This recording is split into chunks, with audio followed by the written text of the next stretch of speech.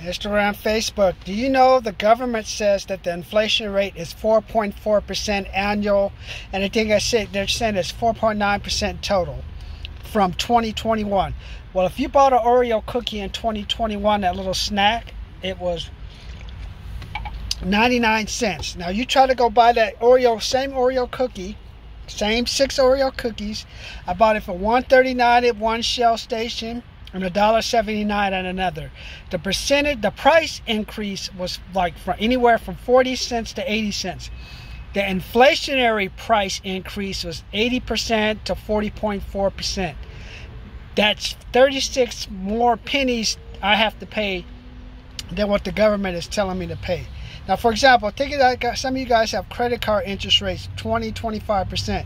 That means if you take out a loan for $10,000, you're paying $2,500 in interest before you lower your balance. While if you take 5% of $10,000, you only get about maybe 5% or $500. Take $10,000, you only get $500. That's a negative $2,000 or negative $2,300. So you're paying $2,000 out and you're only getting $500 back. That's why I want to teach you guys the power of interest. What if you could reduce that 25-30% down to 0% interest? Now you're like the banks. Now what you're doing is you're putting money in your pocket, because remember, interest is the cost of money. Before you reduce your balance, you have to pay back that monthly interest that they calculate with you. So that whole payment, that's not your entire, that doesn't reduce the balance until after you pay back the money, the interest for money.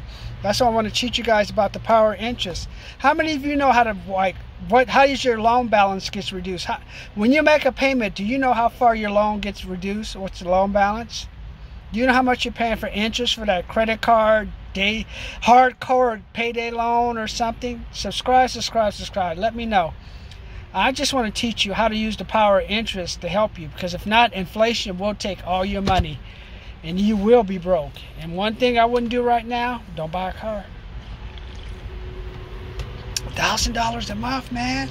Wait a few more months. Okay, maybe a few more years, because Biden and them are keeping a pumping, making sure there's no massive layoffs.